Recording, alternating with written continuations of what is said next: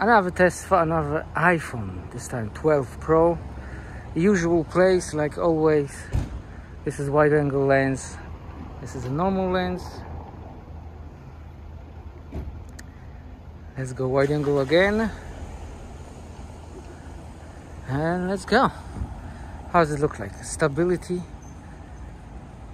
and video quality. What do you think? Let's go to the normal lens. Way better with the normal. Way better. Let me cross it quickly.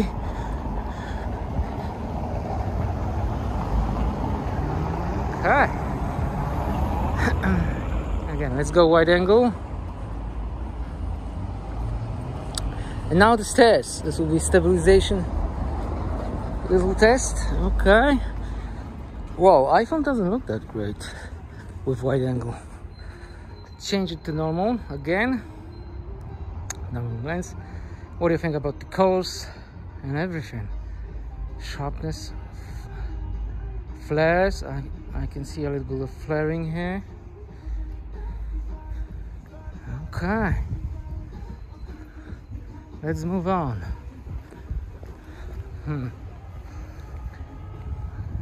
But I can see a huge improvement comparing to the 11 or even iPhone 10.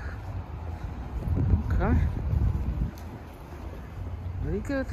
A little bit of flaring, but still really good.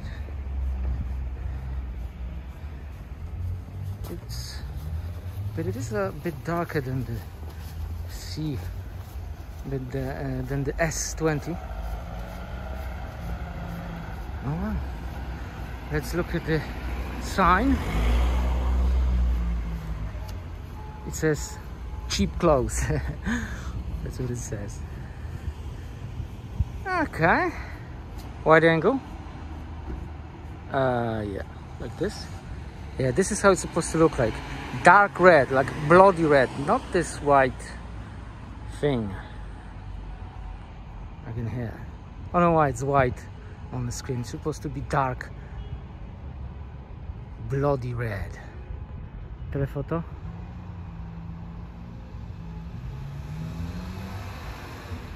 Okay, let's go back. So there you have it, folks. iPhone 12 Pro.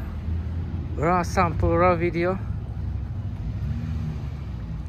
Well, if you're watching comparison to the S20, this is not a raw video. But if you're watching only iPhone 12 Pro, because I'm making two videos at the same time, this will be raw sample. Of course, super raw sample in the description of this video, so you can download it and check it out.